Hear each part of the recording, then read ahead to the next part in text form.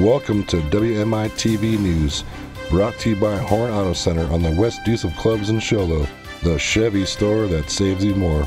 Now from the WMI TV Newsroom, here's Laura Singleton. I'm Laura Singleton, coming to you from Show Low TV studio every Monday and Wednesday. Today's top story comes from St. John's.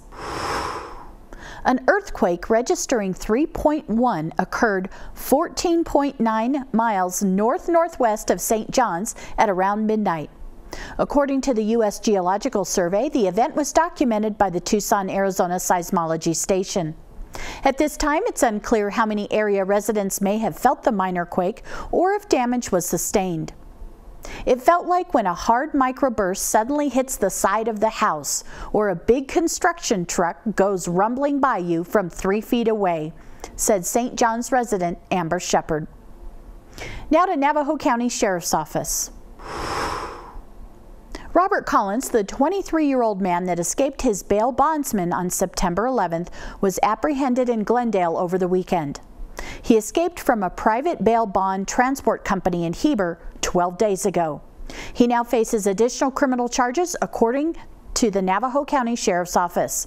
He was being extradited from Phoenix to North Carolina on charges of burglary, vehicle theft, and drug charges. See your Tuesday Independent for more details.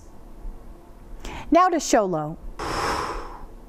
Timber Mesa Fire and Medical District celebrated their 5-year anniversary at the House Restaurant last Thursday.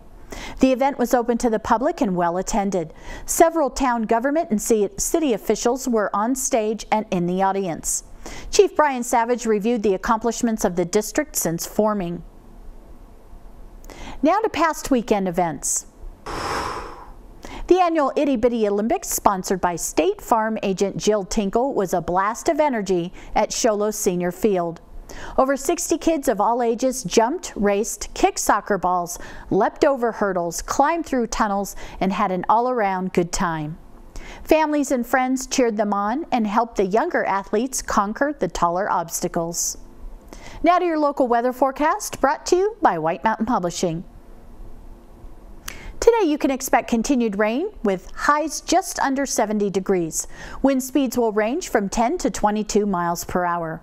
The showers and thunderstorms are likely to continue overnight. Tuesday's forecast calls for scattered showers and partly sunny skies. It will be breezy with highs in the low 70s. More details on any of the news you've heard today can be found in your Tuesday or Friday Independent. Also, don't forget to like and share the WMI Central Facebook page for local breaking news updates. Remember, today's news was driven to you by Horn Auto Center, the Chevy store that saves you more. Thank you for watching. I'm Laura Singleton.